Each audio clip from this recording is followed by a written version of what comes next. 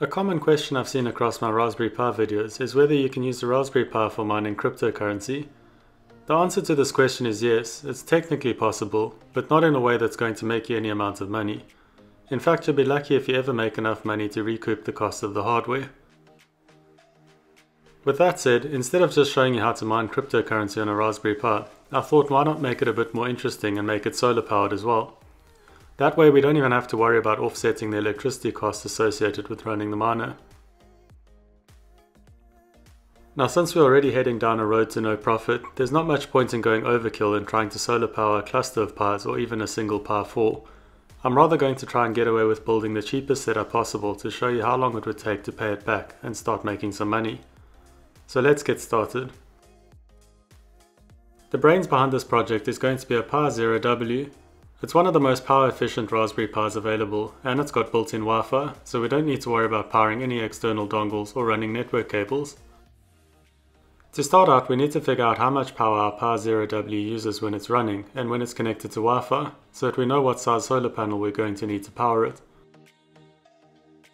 I'm going to start by preparing the SD card for the Pi.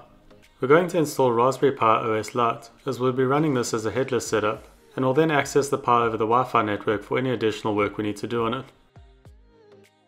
I usually just use the Raspberry Pi imager to burn the image onto the SD card. Once this is completed, you'll need to remount the disk and open up your boot directory. You'll then need to copy in a blank file called SSH with no extension, and a WPA supplicant text file which tells your Pi how to connect to your Wi-Fi network. You'll need to change this from a text to a config file before dropping it into the boot directory. Now I'm going to boot the Pi up on the SD card, which will then connect to my Wi-Fi network.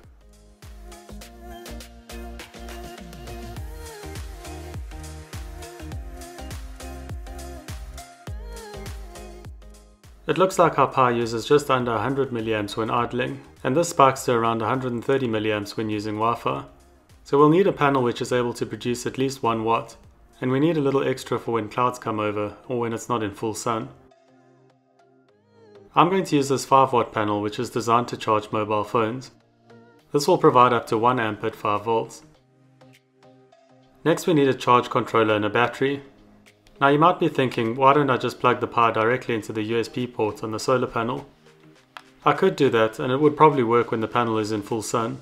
But if there's any disturbance to the light on the panel, then the panel would immediately stop providing power to the Pi and the Pi would reboot. Obviously this would only need to happen a couple of times before the SD card is corrupted. So we add the charge controller to take the power from the panel and use it to charge a battery, and then use the battery to power the Pi. This way, when there's an interruption to the solar panel's power, the Pi is still powered by the battery. This charge controller comes from DF Robot.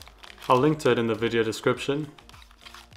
It takes the input from the solar panel and uses it to charge a 3.7 volt lithium ion or lithium polymer battery cell. It then also provides a regulated 5 volt supply to the USB port and to some header pins. It's also got a number of safeguards to protect the devices and an over discharge feature to protect the battery. I'm going to be using a single 18650 lithium ion battery. This should be able to power the Pi for a maximum of about 8 hours. If you want the rig to be able to run through the night, then you'll need to add a second or third battery to store the additional energy from the solar panel. I'm going to connect the leads directly onto the tabs on the panel, as I suspect that there's a regulator between the USB lead and the tabs, which we don't really need. I'm going to use a multimeter to check the polarity of these tabs first, as they're not labelled.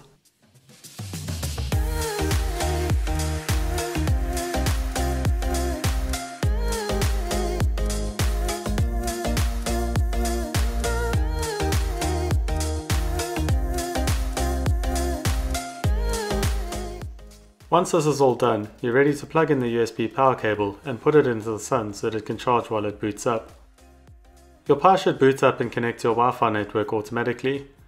You'll then need to find its IP address, which can be done in a number of ways. The easiest I find is to log into my router and find it in the DHCP table. You can then access the Pi using an SSH connection using a utility like PuTTY. Log in with the default username and password, which you should probably change if you're going to be using your Pi for any period of time. Then run the usual updates and upgrades, which you should always do on a fresh install. While your Pi ticks away at the updates, we'll head over to MinerGate and create an account to join a mining pool. If you don't know what a mining pool does, it's essentially a group of people who all put their resources together to collectively mine cryptocurrency. The profits are then divided among the participants based on their level of contribution to the pool. We're going to be mining Monero using a utility called CPU Miner Multi. There are a couple of other dependencies which you'll need to install before you're ready to start mining. I'll detail these in the post linked in the video description. Once they're installed, you'll need to compile the mining code. When this is all done, we're ready to start the miner and start contributing to the pool.